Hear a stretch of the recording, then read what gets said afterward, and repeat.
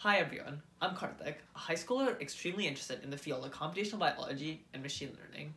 Today I'll be going over Hidden Markov Models, a probabilistic model that has surprising implications in the biomedical field. The immensity of the human genome creates a pressing issue for many researchers wanting to make conclusions on the information received from the human body. Because there are trillions of cells inside of the human body, it's hard to define functions for the different parts of genetic information that are inside of the cell. One area of concern is finding areas that mimic promoter or CpG islands. In short, CpG islands have to fulfill three main criteria. They have to be less than 200 base pairs, they have to have a cytosine and guanine percentage of higher than 50%, and they also have to have a CpG ratio of higher than 60%. Because CpG regions often play a great role in DNA methylation and focus on gene transcription and regulation, it is vital to find these regions to control the production of genetic pathways. However, it is really hard to make these inferences because of how much information there is inside of the human genome. Currently, there are three methods of trying to figure out the function of a specific nucleotide sequence, meaning labeling the sequence as a promoter, repressor, intron, extron, etc. You can either align the sequence with well-known parts of the human genome using the BLAST algorithm, visualizing the sequence to find disparities inside of the sequence that could give a clue to its function, or model it through generative models to infer the function of the sequence. We'll be tackling the latter part with HMMs, or Hidden Markov Models. So now that we've gotten the background out of the way, let's get right into it. HMMs often have two states, the hidden state and the observed state. The hidden state causes the observed state, in a way, and leads to the so-called emissions. This is better explained through an example. We'll take a real-life example where the hidden states, or the seasons, infer the observed state, or the weather pattern.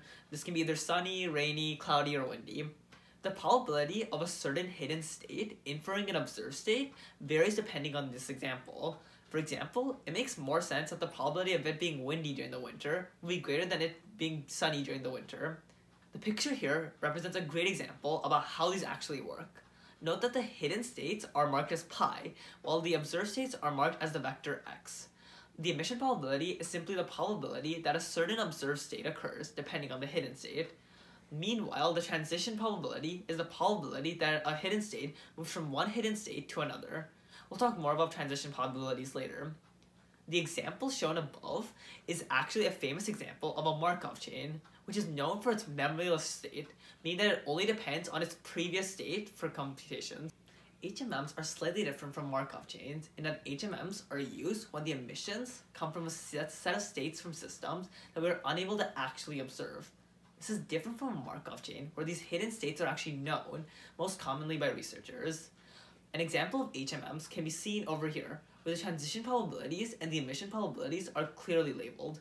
For example, a transition probability of going to a self-hidden state to a virus is 5%, while a transition probability of staying in a hidden state is 95%. Furthermore, the nitrogenous base adenine is shown in the self-hidden state 25% of the time, while in the virus state it is only shown 16% of the time. When observing these large sequences, for example AT, AAC, GAA, the hidden states can go from self to virus, constantly depending on what is best for the algorithm. To take the entire probability of the hidden state joint emission probability, we take the product of three terms. The probability of starting with the self/virus hidden state, the probability of having those specific emission probabilities if you have a predefined particular state, and the transition probabilities of switching to either a hidden state or just staying in the same hidden state. For example, if you wanted to find the probability of a sequence ATCGA staying in the self-hidden state for the same time, we have to take pi to the set of 5 and make x the sequence itself. Note that there are 2 to the 5th combinations of pi, either being in the self or the hidden state, in all 5 ways.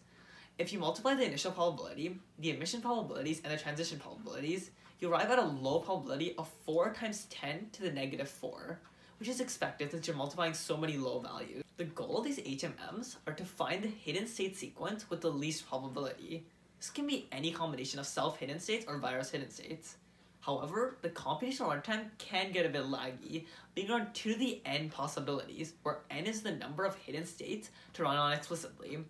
That's a lot of combinations to search through, even when you're just trying to look at 100 state sets. For the purpose of this video, we will only get to how this is handled. But note that there are computational biologists in the field that have been able to get this runtime down to polynomial runtime. This is due to an algorithm called the Viterbi algorithm, which uses dynamic programming to find the most optimal hidden path. For more information, look at the article description below. For scoring, or finding the probabilities of a certain hidden and emission vector, and decoding, or finding the hidden vector off of an emission vector for these hidden Markov models, there are 4 different approaches to take, depending on whether you're scoring through one path or you're scoring through all paths. For scoring over one path, we simply need to take the joint probability of the hidden state vector and the emission state vector. While for all paths, we take the summation of the probabilities for the hidden state vectors of a certain emission vector. This is often used when we want to find how likely an emission vector is of occurring. In terms of the coding over one path, we can use the Viterbi algorithm as before. However, for finding the path containing the most likely state at any time point, we use a dynamic programming approach called posterior decoding. More information in the article description. These HMMs can be applied to CpG islands. Because CpG islands deplete over evolutionary time, they are often really rare. This is mainly due to when cytosine methylates, leading to a diamine nitrogenous base. However, when they're next to an active promoter, this methylation is suppressed and the CpG region can survive. Therefore, detecting these CpG islands can highlight specific promoter regions inside of the human genome. HMMs are the key to tackling this issue, as the exact area of these CpG islands are unknown, so there's often a necessity to take a more unstructured approach. The GC-rich regions have higher emission probabilities for cytosine and guanine compared to adenine and thymine. These promoter regions have probabilities of 30 and 42% for C and G, and only 15 and 13% for A and T.